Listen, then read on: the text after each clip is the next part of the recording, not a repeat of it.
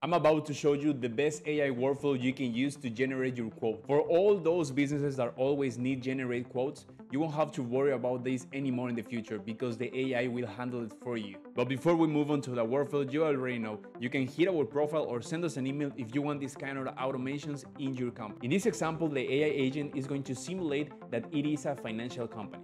So in this case, it currently has 3 different categories: active, retired, and pensioner. It's important to know in what category our client lies because based on this, the AI agent is going to choose a different interest rate and offer him. Okay, so let's start once and for all and send a message to the AI agent. The AI agent is programmed so that if it receives any inquiry unrelated with generating quotes, it has to redirect the client to our email channel.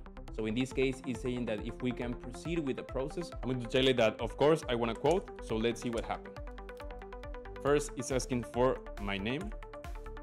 I'm gonna put my real name. As you can know, it can see the typing indicator and the red receipt while we are chatting with the AI agent. This is super great because the person is going to think that it's actually chatting with a real human. Now it's asking for an email address. And the AI agent has to check all its database to see if this client already exists. Since I'm a completely new user, the AI agent just asks for the next step. In this case, is my employment status, but I'm going to say that I'm an active employer. This is what I love about the artificial intelligence. Even though I wrote wrong the word employee, I wrote employer, the AI agent understood that I'm actually an employee, not an employer. So the AI agent just responded, okay, I need your monthly income. I'm going to write it, for example, 6K.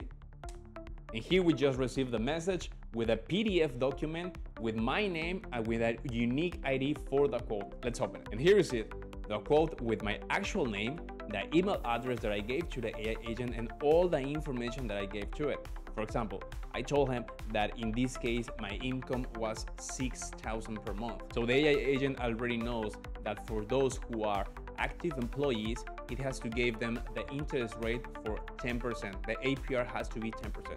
That's what it did here. And moreover, it's giving us the installments and the monthly payment to cover all the loan amount. I know that this was a super easy example, but just imagine the scalability of this kind of projects. We can give to the AI agent a massive database and be constantly feeding it with the most accurate and updated interest rates in the market. How much time will you save in your company with this kind of automation?